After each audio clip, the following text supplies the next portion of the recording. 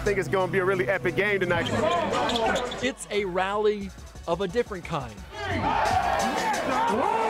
And it's important to us to come together, too, as just the basketball community and guys that played in different generations and share some time together.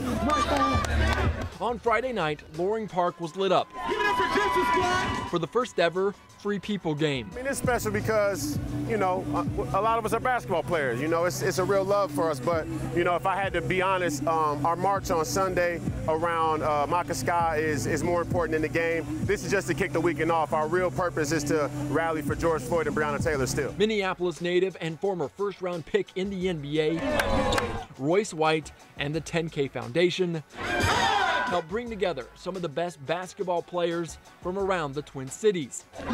It's a positive community event where people can just play and enjoy themselves and kind of be stress-free while still bringing awareness to things that need some attention here. The teamwork, of course, basketball is a team situation, so it brings the teamwork together. And again, to get us all to be able to know where we all stand. You know what I'm saying? It's not a white or black thing, it's just a family thing, a team thing. As they raised awareness in this unique community event on the court.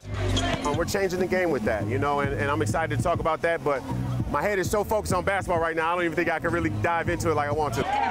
Andy McDonald, KARE 11 Sports.